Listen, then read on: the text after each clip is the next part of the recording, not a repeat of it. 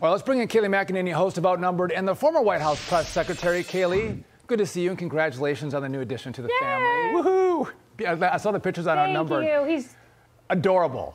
He's right upstairs, and congratulations to you guys on the new show. It's awesome. Thank you. So let's get your take on how did Republicans and Democrats do in this hearing to expose the politicization of the FBI and DOJ? They did a great job. I mean, I loved when Jim Jordan, he talked about these whistleblowers from the FBI, saying it's unprecedented, that nothing like this has happened before. This number, dozens of whistleblowers coming to him. But what Jim Jordan does so well, and I'm so glad he's the chairman of this, is he lays out facts that are indisputable. In fact, he laid out this timeline here. I have it.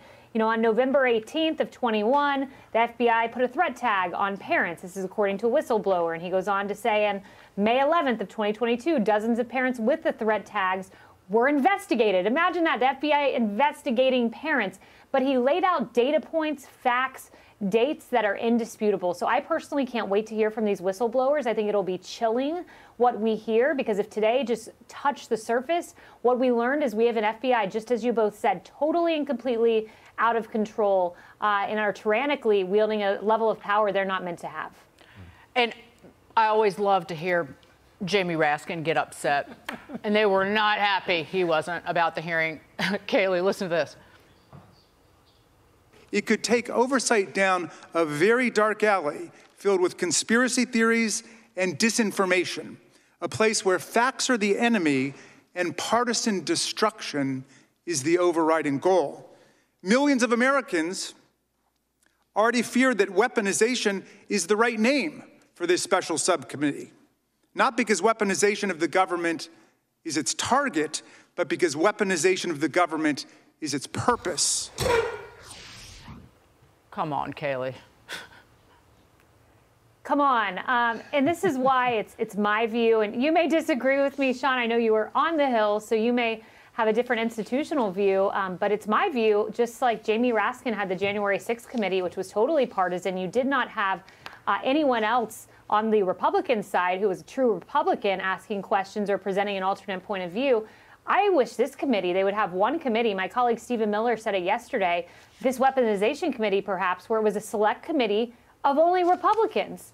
Let's play the same game as the Democrats, not have AOC screaming on the other side of a committee hearing or Jamie Raskin calling it conspiracy theories. A Republican committee that can be mature, adult-like, and fact-driven.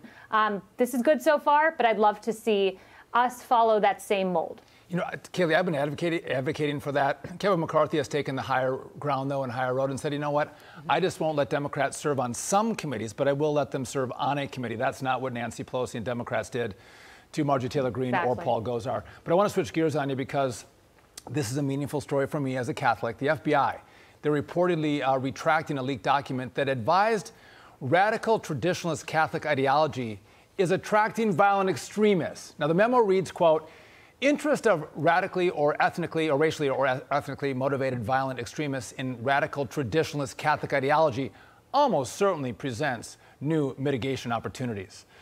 All right, Kayleigh, so I don't know if it's holy water. I don't know if it's incense, you know, in the traditional Latin Mass. But can you believe the FBI is targeting Catholics? Which, by the way, I thought that was protected in our Constitution, but they're now going to target them as extremists? It's unbelievable. Yes. I mean, look, I'm a Southern Baptist girl, but I went to Catholic school my whole life. My husband's Catholic. We go to Mass every other week, and I see Dakin there raising her hand.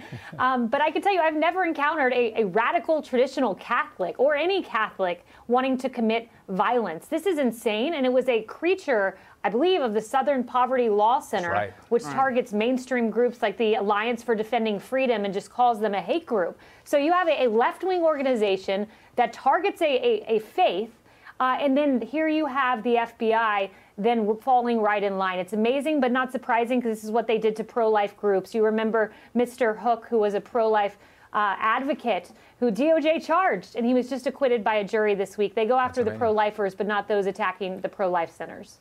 At Quantico, they teach the FBI that the Southern Poverty Law Center is not a legitimate organization. They create boogeymen to then fundraise off of said evildoers.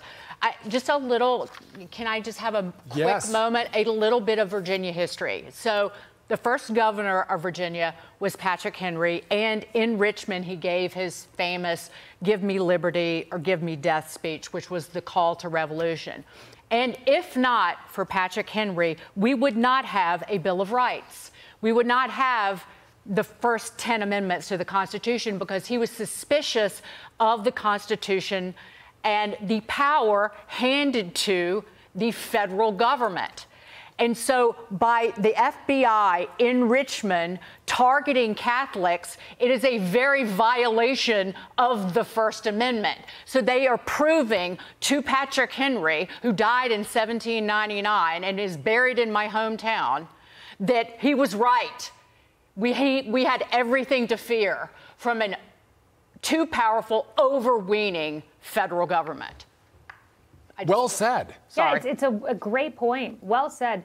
No, it's the same amendment that protects freedom of religion, also protects freedom of speech, the First Amendment. And I would just point out that when I was White House press secretary, going back to the weaponization point, my account was taken off Twitter on October 14th, 2020, when I shared the New York Post story. It was my personal account.